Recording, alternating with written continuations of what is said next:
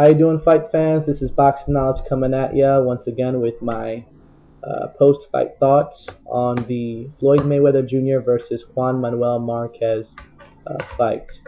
I apologize for doing this video 1 week after the bout, but I've been having some issues with my computer, so I haven't been able to upload my videos in a timely manner. But moving on. I saw the fight, all of it. I've watched it 3 times already. Um, no surprise, guys. First, I'd like to start off by saying I thought it was a very boring fight. In my pre-fight analysis, I had mentioned that it was going to be a boring fight because both fighters were counterpunchers by nature. I believe it was boring. What added a little bit of excitement to the fight was the fact that Floyd Mayweather Jr. was coming back after a 21-month layoff. So that added a little bit of electricity in the air. We were all curious to see how his skill would show in the fight. We were kind of excited to see Floyd back, and he did not disappoint. He looked fabulous. He was very strong. His defense was better than ever. Guys, you know, it wasn't a surprise at all.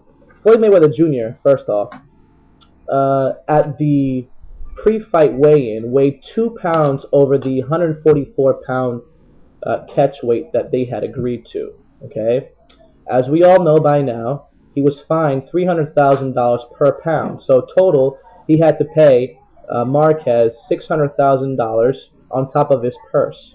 Okay, so at the pre-fight weigh-in, he was 2 pounds over, okay, and he refused to disclose his weight at fight night. Okay, we all know that Juan Manuel Marquez weighed 148 pounds at fight night, so it's only logical to assume that Floyd Mayweather Jr. Weighed well above that. I'd like to say, I want to speculate that Floyd Mayweather Jr. weighed at least 5 more pounds than Juan Manuel Marquez on fight night. Okay, he looked bigger. We all knew he was stronger. Okay, he had the longer reach. We all knew he was faster. Floyd Mayweather Jr. had to win this fight, and he had to win big. And sure enough, he did. He pummeled Juan Manuel Marquez for 12 rounds. In my opinion, JMM did not win any rounds. He did knock down Juan Manuel Marquez in the second round. But again, just like I stated in my previous boxing analysis, Juan Manuel Marquez's boxing intelligence did not allow him to be put in a position where he could be knocked out and receive a cumulative punishment. What can I say? Floyd looked great, but he fought the best lightweight in the world. Okay, Juan Manuel Marquez prior to this bout never weighed more than 135. Okay, and we all know that Mayweather is the bigger, stronger man, and he's faster. He's got all the advantages that count, right? And in my opinion, he matches Juan Manuel Marquez's boxing intelligence. So having said all that, what can I say? I guess, you know, the fight outcome happened as I predicted. But then again, no surprise there. We all know what Juan Manuel Marquez was heading into. I did not let HBO 24/7 clips of Juan Manuel Marquez looking fabulous during sparring sway me or dismay me from the facts, okay? That Floyd Mayweather Jr. was going to win this fight, okay? And he was going to win big. He should have knocked Juan Manuel Marquez out. He had all the advantages to do so. I don't know why he didn't do it. Nonetheless, I don't want to take any credit away from Floyd Mayweather Jr. He looked great. And I'm very excited for the possible showdown between him and Manny Pacquiao, assuming that Manny Pacquiao gets past Miguel Cotto, which will be a very difficult fight for him. But in the end, I believe that Manny will prevail by KO or unanimous decision. Obviously, I'll take the KO over the UD. Guys, I also want to take advantage, and I want to say some I guess one of my subscribers wrote to me and asked if I would make a video about the controversial statement said by Floyd Mayweather Sr. Okay, saying that Manny Pacquiao is on steroids. Um, like I mentioned in my other videos about Manny Pacquiao, Floyd Mayweather Jr. I'm sorry, Manny Pacquiao is a fighter that comes along only once every few generations. Okay, he's extremely gifted. He's like a Usain Bolt type of athlete. We all know who Usain Bolt is. He's the current 100 and 200 meter world record champion and double gold medalist. He's a Jamaican sprinter. They tested him thousands of times over for steroids. It has not happened.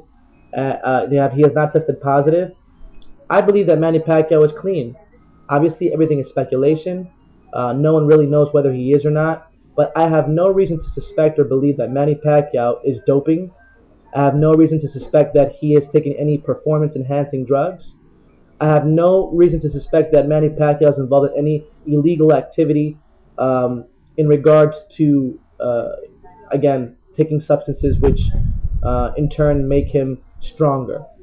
It's hard to believe that someone so small is taking out guys that are so much bigger than him. It's not logical. I understand why someone would think that, but at the end of the day, no one has any proof. No one has uh, nothing, not even circumstantial evidence to support this. I think it's ridiculous.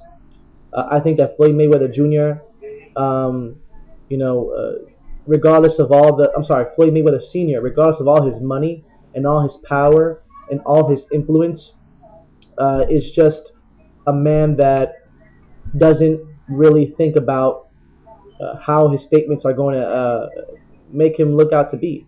Okay? So, to end this video, uh, I would just say I think it's a load of bollocks. I think they're very stupid comments. It doesn't surprise me. Floyd Mayweather Jr. is a man that came from abject poverty. Okay, just because he has money doesn't mean he's changed his mentality or the way that he is. Uh, I am a little surprised, just a little bit surprised that he would even play around with something like that. But at the end of the day, that doesn't matter. So, guys, thanks for watching. Leave your comments. Don't forget to subscribe. And let's just keep hoping that Manny Pacquiao will get past Miguel Cotto so that we can see a mega fight between Pretty Boy Floyd and Pac-Man. So that's it, guys. Subscribe.